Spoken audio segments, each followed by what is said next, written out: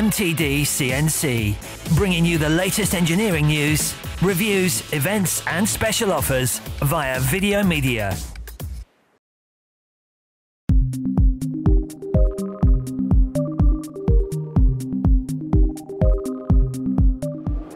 Rapid prototyping, 3D printing, additive manufacturing, call it what you will.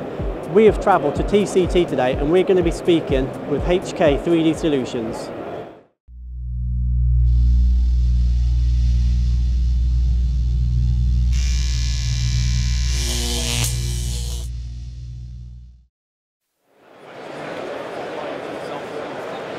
Ken, we're here at HK.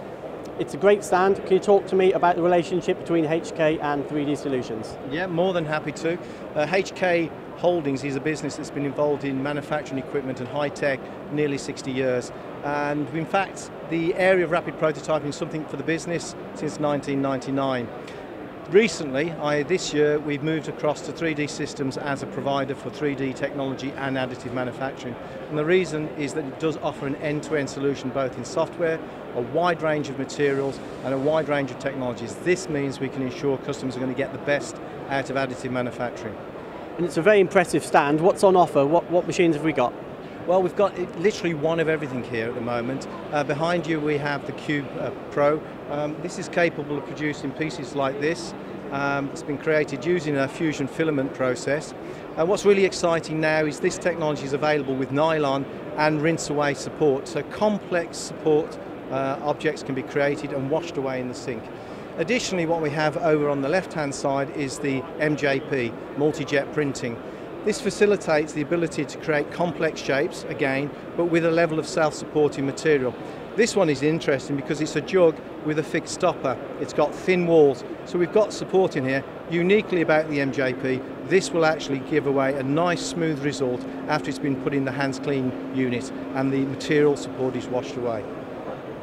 Okay, and we can see the gearbox housing, obviously great for the automotive industry. Yeah, I mean this is a really interesting shaped part and something that if we're of a certain age and familiar with getting under the cars and having to look at to see where the seals and links are gone. But again, this is the sort of thing that even now engine developers, after 100 years of engine development, they're still working on ways to make it better, how to make the transmissions more effective, and this technology means they can take the idea from a soft proof on the screen, print it and assemble and understand is it going to work. And we're really delighted as HK 3D Solutions to be able to sell SLS and SLA machines. And I guess if you go back in time, how that would have been produced before, it would have been a long-winded, expensive process, but now you can design something on a computer screen and within a couple of days you've got a finished component. Yeah, that's very much the case. On the far side of the stand, we've actually got a 10-cylinder engine block.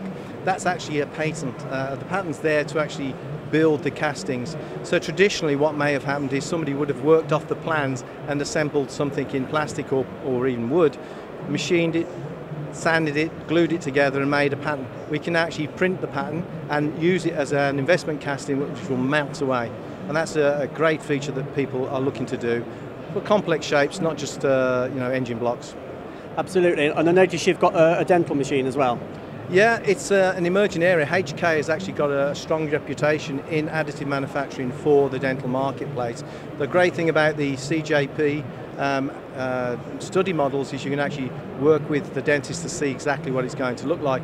When you move to the MJP, you have more dental stone materials to actually support that, as well as biodegradable, biocompatible materials that will support in-house drilling guides.